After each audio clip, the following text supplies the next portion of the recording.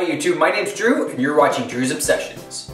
Today I'm going to bring you another beard update. I'm right around the 4-month mark. It's hard to be exactly sure, but I'm in about that area.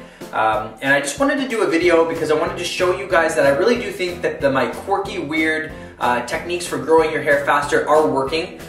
Because I'm going to do a little comparison. Just over 2 years ago I posted a video called my How to Grow a Beard and my 4.5-month beard update, and I want to show you the difference in the size of my beard in 2 years. So I'm going to start off by just doing this for the next time just so I can see exactly how long it is.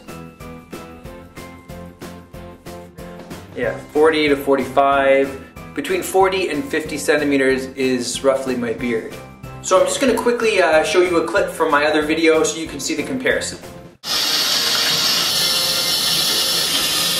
4.5 months. It's still quite thin, as you can see, especially when the water and the shampoo have kind of clumped it together. You can see the weak spots, you can see right to my face.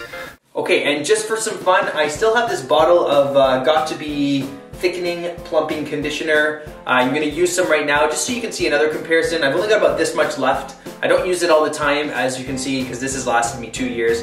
But let's just see a little more of a comparison here. This is definitely the longest I've ever had my beard. I'm trying to figure out exactly what I should do next with it. Should I trim it up? Should I let it grow? Let me know in the comments below. I was thinking about doing the geared, but as you can see, it's getting a little ratty and I'm not sure about that. At least I'll need to kind of shape it better. So I'm thinking maybe doing a little trimming on the sides to kind of narrow it and taper it down a little bit more.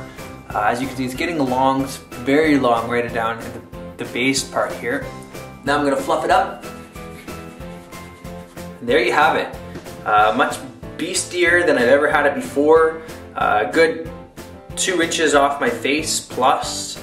Now it's looking thicker, bushier, looking better. So make sure you're following my YouTube channel so that you can see how I've gone from pretty much nothing in November to this in February.